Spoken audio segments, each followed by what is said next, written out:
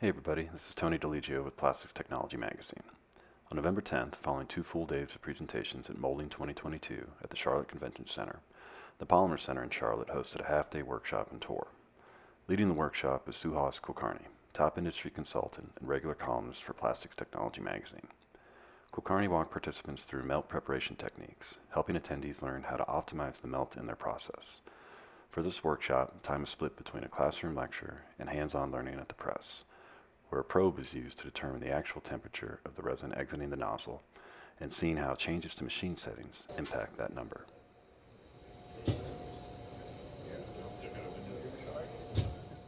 As Kulkarni noted, the quality of the melt in injection molding is one of the first major contributors to achieving a robust and optimized molding process. The settings of the barrel zones, the screw rotation speed, and the back pressures are all contributing factors that play major roles in the preparation of the melt. At various intervals, the class made note of those key parameters while also continuously sampling material from the nozzle via purges to determine what the actual temperature of the melt was in contrast to what was entered on the machine.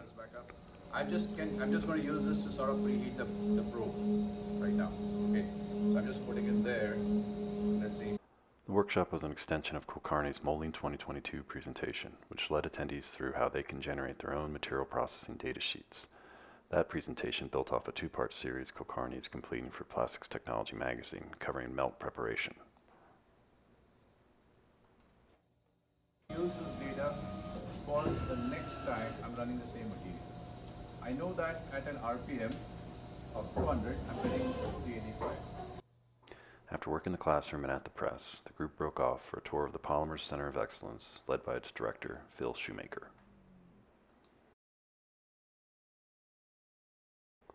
A not-for-profit 501c founded in 1972, the Polymers Center offers polymer testing and analysis, resin compounding and extrusion, and training courses for the plastics industry. The simplest thing you can get. You got a hot barrel, you have weights at the top that push down on a piston, and it's really just gravity fed. We ran out the machine for about a day. We tried to get as many samples as we can for that.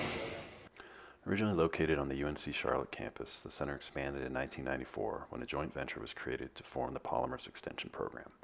By 1999, that program moved off of the UNCC campus and became today's Polymers Center of Excellence. In 2012, the Polymers Technology Center was created for small-scale production of resin and compounds. Since then, the Polymers Center has continued to provide education, R&D, and trial production.